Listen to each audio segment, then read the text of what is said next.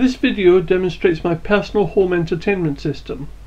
It was developed for my own use and has been in operation in one form or another for over 10 years. There are no visible wires, boxes or the usual collection of remotes. Avid's novelty is a single uniform interface for TV, radio, recordings, Sky TV, stored music, Spotify, photo albums and streamed content. All control is through a browser running on the touch device, a phone or a tablet, Apple, Android or Windows, whatever comes to hand. The Avid system runs on a hidden Windows PC. It makes use of a number of commercial programs, each chosen as best of breed for its task. But the Avid software itself is freely available with an open source license.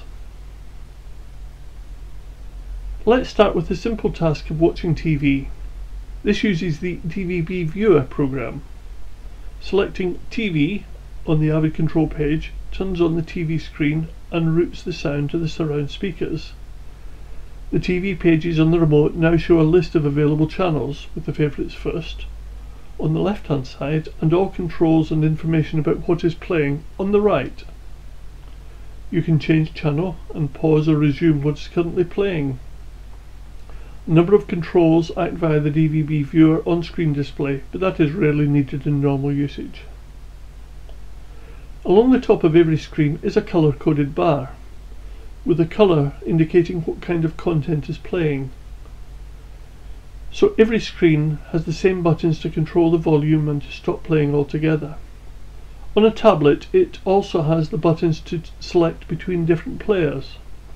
But on a phone with its smaller screen, these player buttons are on a separate home page. Similarly, each of the players has either a wide view for a tablet or paged views for use with a phone. So on a phone, the channels list, playing information and control buttons are all on separate pages. Listening to radio is similar to watching TV and also uses Avid4.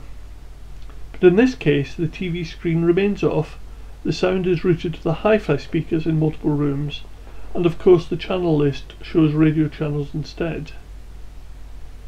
Avid4 has good support for program guides and reliable background recording, so the guide option allows programs to be selected and scheduled to be recorded at a future time. Programs can be recorded individually or as a series, and scheduled timers and series can be listed and deleted. Once a TV program is recorded, the video player lets you watch it. This does not use Avid4, but instead runs Zoom Player. You can list available recordings and display the details of any you select. Playing a recording offers the usual transport controls and feedback on the remote screen. The video player also plays DVDs, whether ripped onto a hard disk library or real physical DVD discs. When watching a DVD, the Avid controls dynamically adapt to whether the DVD is showing a menu or playing content, allowing easy DVD menu navigation. As an alternative to the built-in TV capability, I also have an external Sky satellite set-top box. This is also totally controlled by Avid.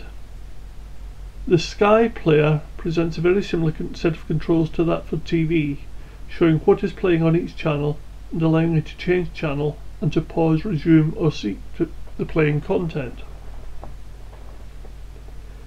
If the Sky box has recordings, which Avid does not offer the ability to schedule, then you can list, select, examine, play or delete those, just like for video. The controls for Sky are rather different from those for other players. Tapping anywhere on the control pad pauses or resumes playback. A press and hold on the control pad seeks forwards or backwards, sliding the finger to the left or right seeking faster or slower.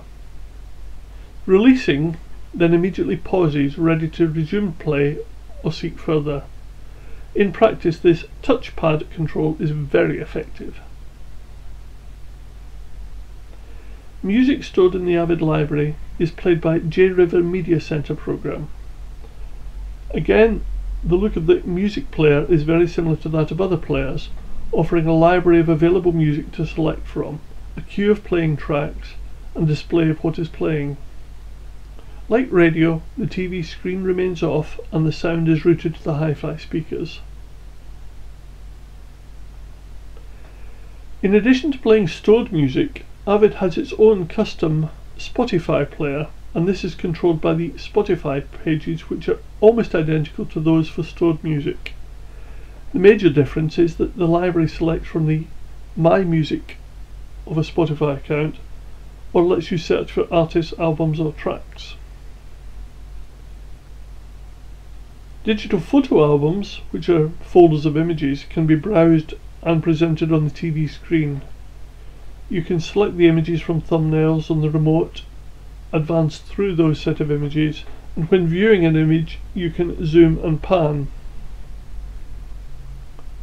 Finally, if these are not enough content options, Avid offers streaming, either through a Roku Stream Box, which I use for Now TV, iPlayer, 4All, Catch Up, etc., Chromecast, which is useful for YouTube, or my TV screen's own Samsung Smart TV streaming hub, which I use for Amazon Prime or Cousin. There is a lot more capability than is shown in this quick video, but you should have got the idea of what it's all about. I hope you found it interesting.